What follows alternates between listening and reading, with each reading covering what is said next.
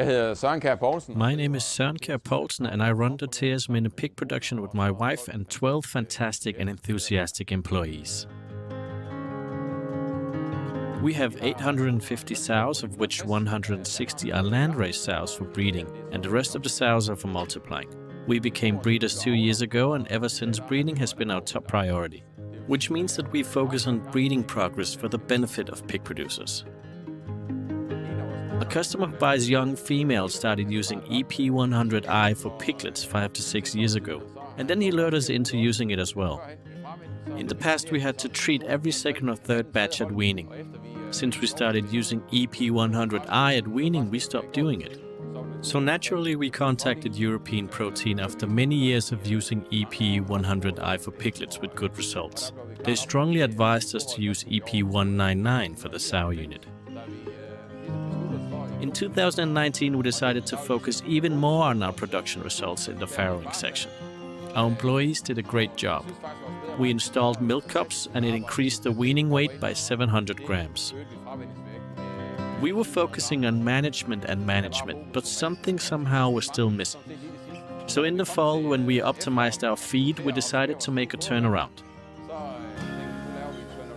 We removed sunflower, though we liked it and used it for many years, and then we added sugar beet pellets as a fiber component.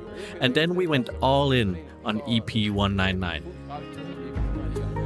Something we haven't regretted. After we started using EP199, the sows have a good appetite and they rarely stop eating. They eat all the time throughout their stay in the farrowing section.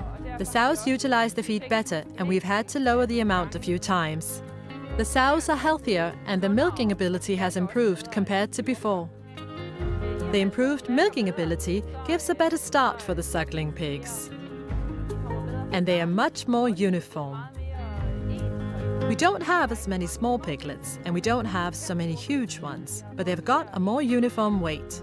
The condition of the sows remains unchanged, but on the other hand, the piglets weigh 700 grams more and they wean an extra piglet more per litter. So many more piglet kilos are produced per pen. The additional cost for us amounts to 23.5 euros per sow per year to use EP199 in our feed. In Q1 2020, we actually increased the number of weaned piglets per sow per year by 3. If you calculate the returns of an extra 0.7 kilo per weaned piglet, the added cost is quickly outweighed. To add to the equation, the sows wean 0.7 piglet more, saving 1 nursing sow per each 15 sow. It's quite easy to figure out that it's good business.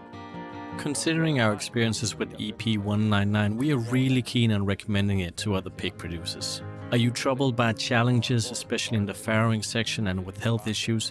Then I honestly believe that this can boost your performance in the sow unit.